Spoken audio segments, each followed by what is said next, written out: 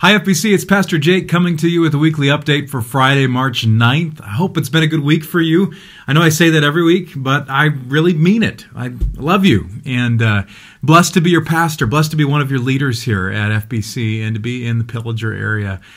I wanted to share just a couple of things with you as we head into this weekend. The first is a big thank you to those of you who prayed with us this past week in our campaign of prayer on Monday.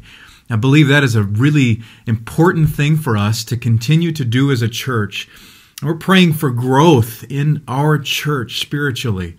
We're praying that we would spend more time growing deeper in our relationship with Jesus. We need to spiritually for the sake of our community and what God wants to do through us. And so really appreciate those of you who prayed with us and for us, and want to encourage you next month when we share the sign up for our campaign of prayer the first Monday of April to join us, to take a slot and to pray together for an hour for our church, for our community, and for our world.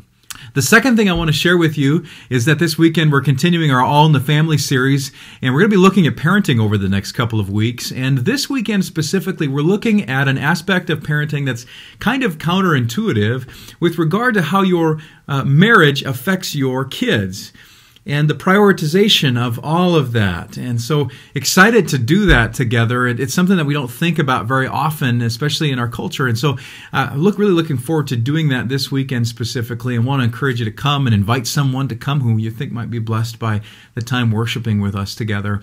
And the third thing is that Easter is just around the corner. It's a couple of weeks away. And I'm excited to announce that we're going to be using our baptismal, Lord willing, on Easter Sunday.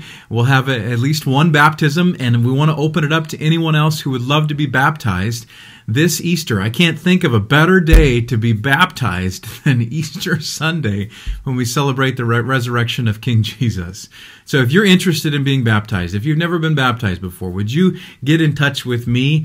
Talk to me this weekend. You can shoot me an email, a text. Would love to be able to talk with you about being baptized on Easter Sunday. And I want to just say a blessing on you as you go into your weekend. Make sure you rest. Make sure you get some time with your family. Make sure you spend some time in prayer and walking with Jesus as well. Love you guys. Look forward to seeing you soon.